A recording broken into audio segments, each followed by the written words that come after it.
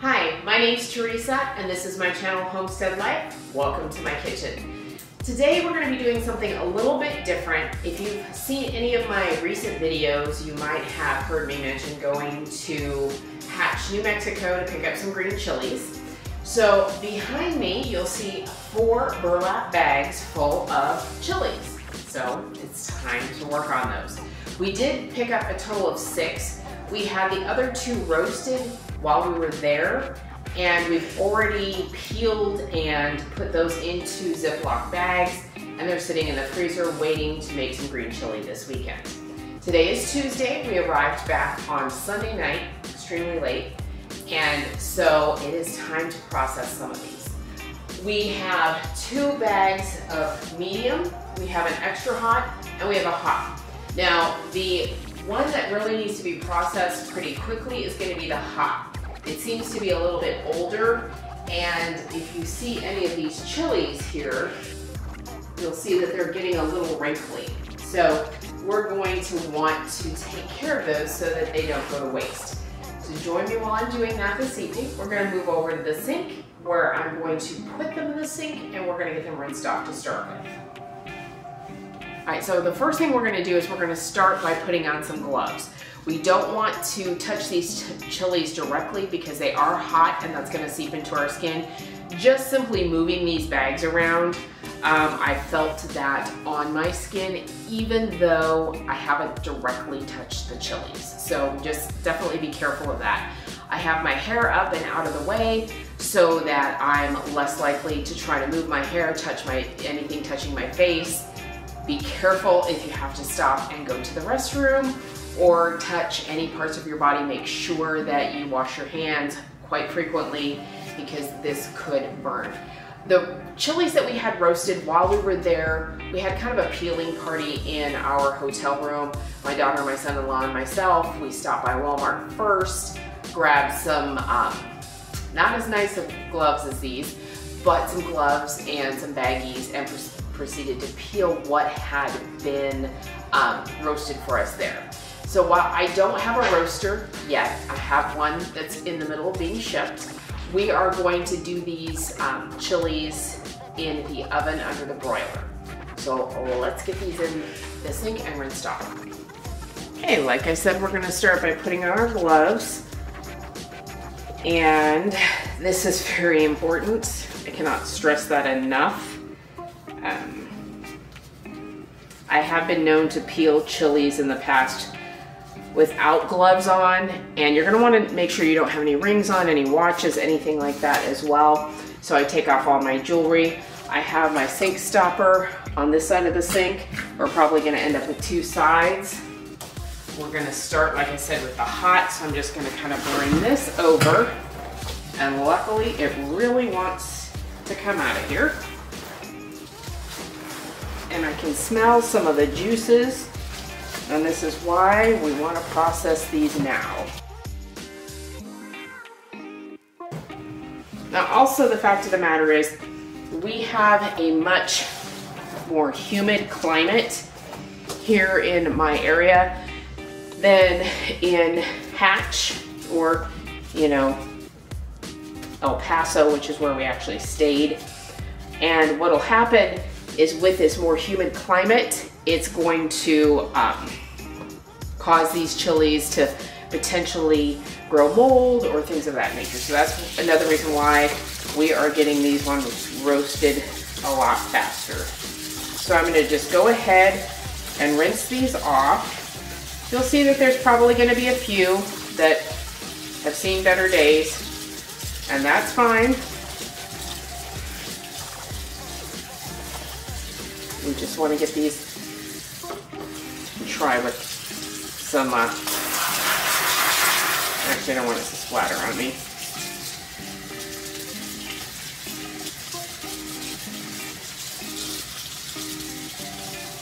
And you don't want it to sit in water either because then it'll be kind of soupy. So, while I'm rinsing these off,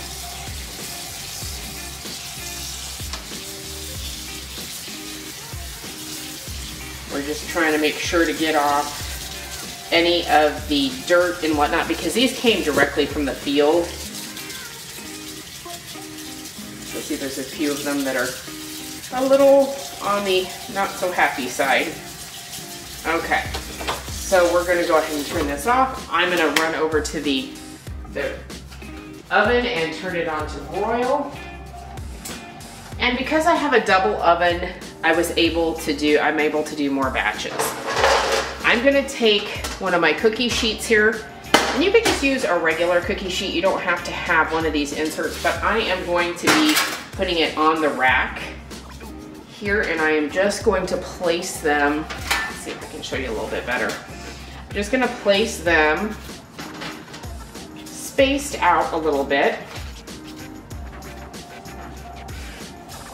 but close to each other to make as good a use of the space as possible. And I am going to be able to do, take that extra stem off.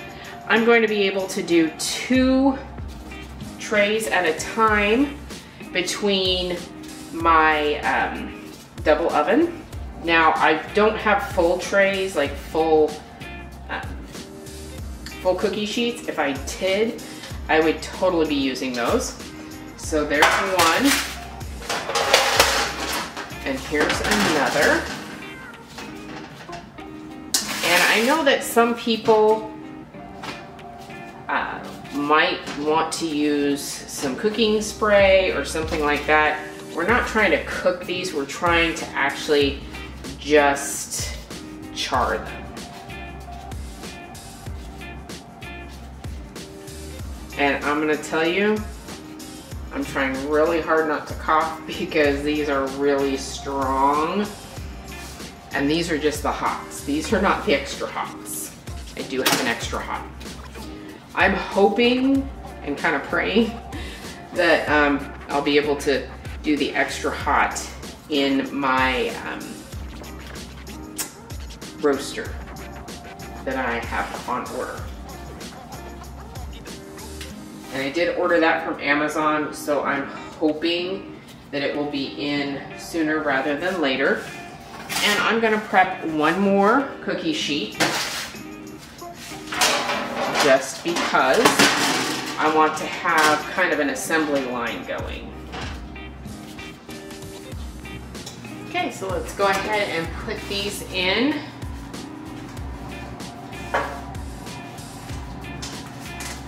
To the oven. And I'm going to do the bottom oven as well. And we're going to set our timer for 7 minutes. Okay, so let's take a peek at these.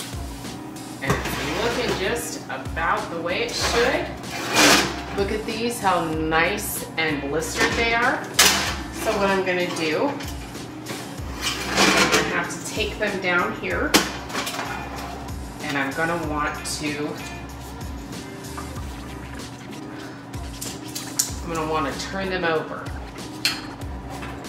So we're gonna turn them over so the other side will get nice and blistered as well and roasted. Come here. And maybe the fingers might be the better way to do it. I'm not sure. Because it's wanting to move.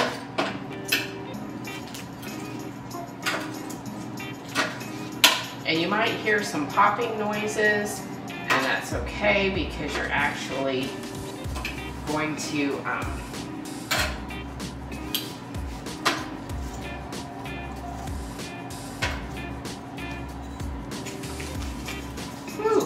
that one decided to try to escape. Okay, so we've got that side turning, and this one, I need to turn this one over. Okay, now back into the oven, it's gonna go. This one is gonna be another 5 to 7 minutes. Timer 7. And we're going to grab, the ones at the bottom. And I'm going to bring these up here. And I am going to turn them.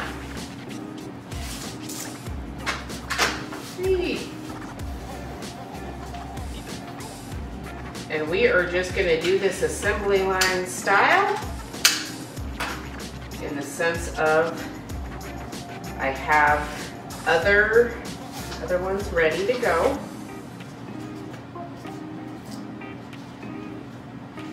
And I can smell the chilies. Like it's very aromatic in here. You can definitely smell it. Actually, you could smell it in the car too. Should have seen the car that we had. We would have gotten pulled over, people. I mean, you could just smell the chili. Okay, so we're gonna put that back in again for 5 to 7 minutes. And then once we do that, we're gonna pull it out, go over to the island. We will put them in individual Ziploc bags and seal them. And not individual, like they're not each gonna go into a Ziploc bag, but we're gonna put a batch into a bag, let them sit there for about 10 to 15 minutes, and then we'll be able to start peeling those. Okay, so let's go ahead and pull out this first one here.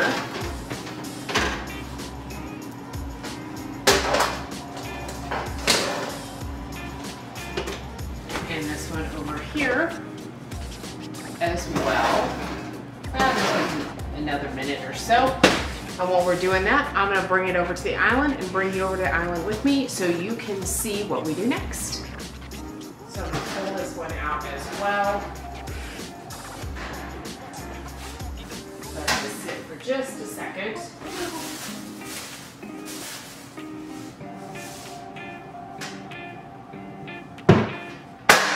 I have too much stuff going on over here. All right, over to the island with this one. And with this one, let me pop 2 more in. Let me grab them from over here. So I have 1 more. Get on the bottom first this time.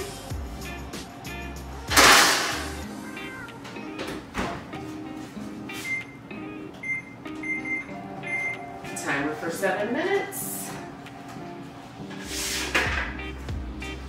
Another one, not so fancy, of a tray in there as well. Okay, now that we have these on the island, I'm going to take one of these containers and simply use my hands. They're not super duper hot.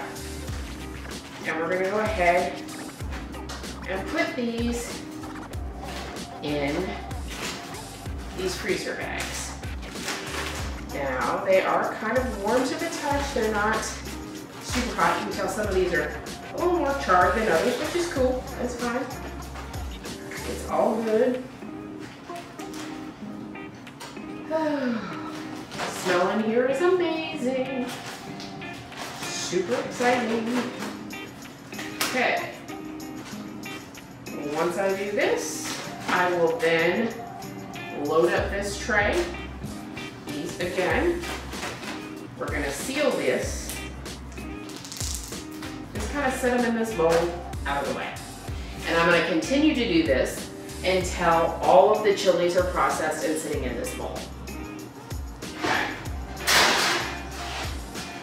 Last batch. Ooh. Okay, I can turn off this oven. I'm glad I waited till this evening to do this because it has been still scorching hot here in the Texas area. So, trying to do this when it's 100 and some odd degrees during the day. My air conditioner does not need to be working that much extra. So,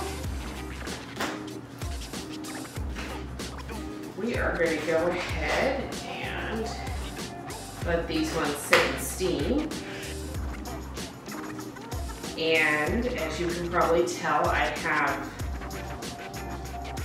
some weird stuff. Interesting. So, as you can probably tell, we have 2 containers here full of stuff. And what I've been doing is letting these steam. So I am going to now take this one out, everything out, and we're going to start peeling. Okay, so now, I don't need these anymore. Let's take these out. They have been sitting here steaming the longest. They're still warm, but they are not super hot. As you can see, there's some juice in them, which is great. And I think I'm going to go ahead and take these out as well. Look at that. Poof, poof, poof, poof, poof, poof, poof, and poof. Okay.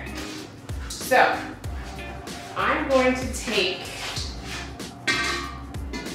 and one of these is going to be where I'm putting the trash, and the other one is going to be where I am putting the actual peeled chilies. So I'm going to grab my cutting board, just because I want to put these on the cutting board, and let the peeling begin. Now, I haven't peeled these before doing it this way. So let's see what this is kind of like. And I might need to wait till tomorrow. I don't know. This is going to be the trash. To let them steam even more, I might want to let them cool down a little bit more. I'm not sure on that, so we'll see. This is not quite coming apart the way that I want it to. So I may let it sit and steam a little bit more. Let's try this other one. Or I might need to blister them even a little bit more. Nope, this one's coming out good. So it looks like then it's just an issue of peeling them. Now the hot ones and the extra hot are going to be the more difficult ones to peel. And the reason for that is they are tinier and more delicate. Okay, so if you're doing this, don't be too concerned if, and I'm not necessarily trying to get rid of the seeds, okay? I am just trying to get the chili. And if you have a little bit of the skin on, it's still fine. So there is our chili. Chili number 1.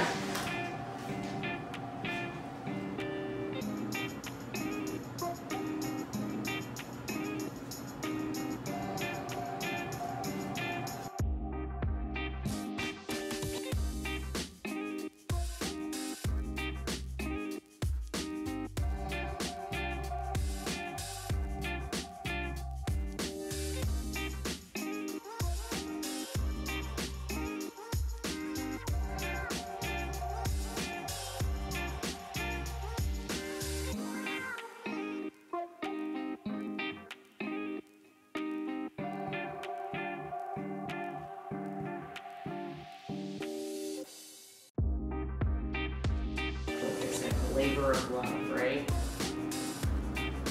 Only someone who loves green chili is going to go through this kind of effort.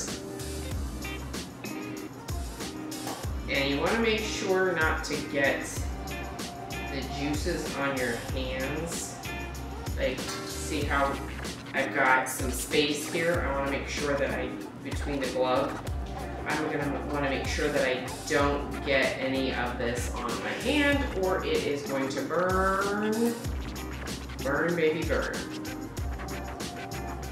If you have nails, you can kind of use those to help you scrape these if you need to. That's what I've always done. Let's some of these, like I said, the hotter the chili, the harder the peel. So this is what I'm going to be doing for several hours. So I'm not going to make you watch me do green chilies and peeling them. I'm going to peel one more, and then I will let you guys fast forward to me being done peeling green chilies and seeing what the outcome is. So we have 1, 2, 3, 4, 5, 6, 1, 2, 3, 4, 5, 6, 7, 8, 9 bags for me to peel. Here we are a couple of days later. We started this on Tuesday. It is now Thursday morning, super early. And I finished finally peeling all of the hot green chilies last night about midnight. Now, no, I didn't peel straight through. I kind of gave up that first night at about midnight. I started this a little bit later with the roasting just because of the temperatures that we've had here. And this stayed nice and warm because I did put it in a cooler bag to kind of keep it warm for peeling purposes. When I was getting down to the last couple of bags, I did have to put them in the microwave just to warm them up. They peel so much easier when they're warm. And I finally finished that, like I said, last night about midnight. I want to say about midnight. And so this is what we have. We started off with 9 bags of roasted chilies. We now have 3-gallon bags of peeled chilies. I'm gonna go ahead and put these in the refrigerator, and tomorrow we're gonna be processing more green chilies, which will be Friday. And we're also gonna be doing a lot more this weekend, which I'll be filming those in different stages. We have our roaster that's due to come in Saturday morning. We're gonna roast up the rest of these chilies. We're going to do some pork green chili batches and canning some of the chilies and things of that nature. So hopefully you'll join me for those other videos. That'll be me and the rest of the family. So thank you for joining me, and I hope to see you again soon.